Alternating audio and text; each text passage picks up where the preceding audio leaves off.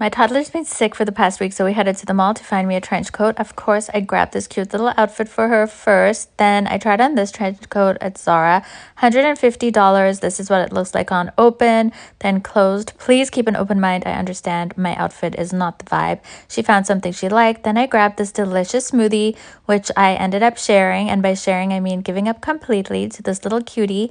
Then we went to H&M. This was their trench coat option, $80.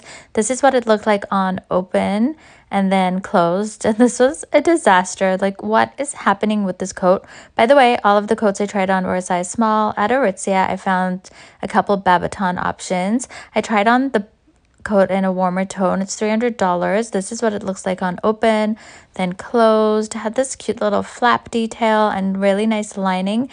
Which do you like best?